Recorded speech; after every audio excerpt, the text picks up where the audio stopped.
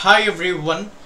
நம்ம இன்னைக்கு ரொம்பவே ஒரு பேசிக்கான ஒரு டைரக்ட் சப்ஸ்டிடியூஷன்ஸ் தான் ரொம்ப ஈஸியா இருக்கும். ரெண்டே ஸ்டெப்ல ப்ராப்ளம் முடிச்சிட்டு போயிட்டே இருக்கலாம்.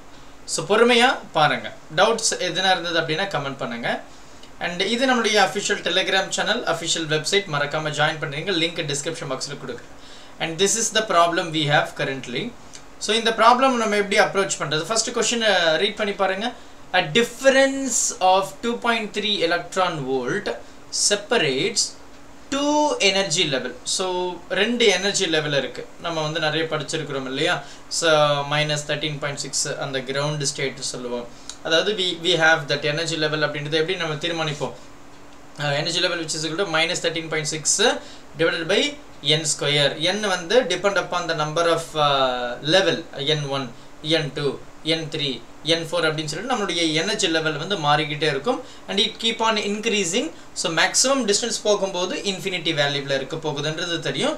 ground state வந்து ரொம்பவே மினிமமான வேல்யூ அப்படின்றது நமக்கு தெளிவா தெரியும். அப்போ டிஃபரன்ஸ் அந்த ரெண்டு எனர்ஜி லெவலுக்கு இருக்கக்கூடிய டிஃபரன்ஸ் பாத்தீங்கன்னா 2.3 எலக்ட்ரான் வோல்ட் அப்படினு சொல்லி கொடுத்திருக்காங்க.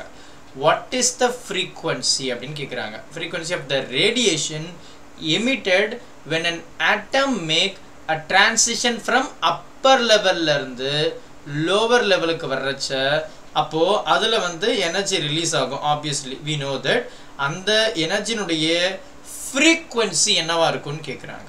so solution. so given data பாத்தீங்கன்னா எனர்ஜி டிஃபரன்ஸ் கொடுத்திருக்காங்க 2.3 எலக்ட்ரான் வோல்ட். so இத வந்து நம்ம ஜூல்ல கன்வர்ட் பண்றதுக்கு 2.3 into 1.6 10 to the power minus 19 joule அப்படினு சொல்லுவோம். இதே வந்து ஜூல்ல இருக்குறத நான் எலக்ட்ரான் வோல்ட்டுக்கு கன்வர்ட் பண்ணனும் அப்படினா நான் divided by 1.6 10 to the power minus 19 போடுவேன். இது எலக்ட்ரான் வோல்ட்ல இருக்கு.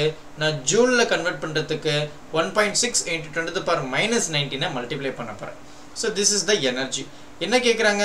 frequency அவங்க வந்து கேக்குறாங்க. we have only one formula directa, right? energy which is equal to h nu அப்படி நம்ம சொல்லுவோம். சரியா? so இத நம்ம variety of methods ல we can implement this formula, but one by one problem போகும்போது you will come to know. so இதையே நம்ம நிறைய விதத்துல சொல்லலாம். எப்படி சொல்லலாம்? h c by lambda அப்படினு கூட சொல்லிக்கலாம். பட் நமக்கு இப்போதைக்கு இந்த ஃபார்முலா தேவைப்படாது. we need only this. அப்போ energy which is equal to h nu. சரிங்களா?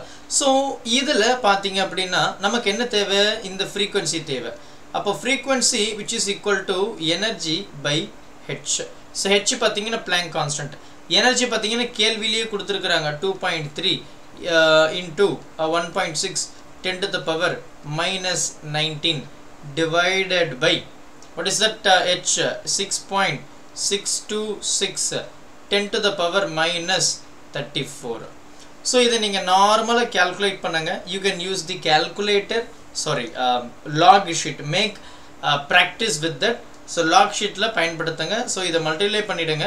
then you take log for this value, then you can take log for this too.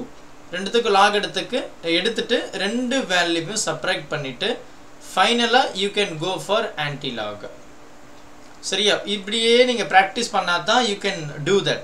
okay, so our final value will be 5.55 10 to the power 14 hertz அப்படினு இருக்கும். so this is the frequency, final frequency, which mean after the calculation. சரிங்களா? after the calculation நமக்கு இதுதான் இருக்குது. எல்லாமே direct substitutions தான். பெரிய methods of solvingலாம் கிடையாது. டைரக்ட் பேசிக் சப்ஸ்டிடியூஷன்ஸ் தான். நீங்க பொறுமையா பாருங்க. டவுட்ஸ் இத தாண்டி எதனா இருந்தது அப்படினா மறக்காம கமெண்ட் பண்ணிடுங்க. and இந்த வீடியோவை உங்களுடைய நண்பர்களுக்கும் ஷேர் பண்ணிடுங்க. thank you. help others with a smile.